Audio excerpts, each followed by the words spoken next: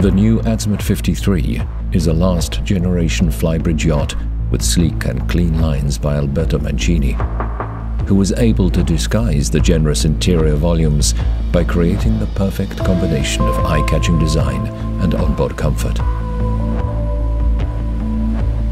The wide and flowing side glazing along the main deck extends from stem to stern, reducing to a minimum the use of fiberglass and enhancing the yacht's slender lines.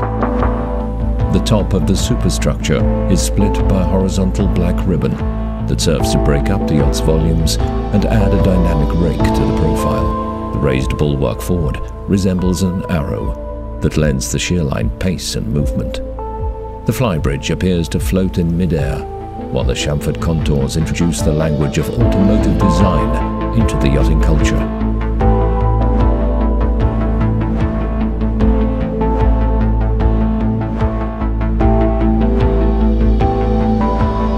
The Azimut 53 dares to be beautiful.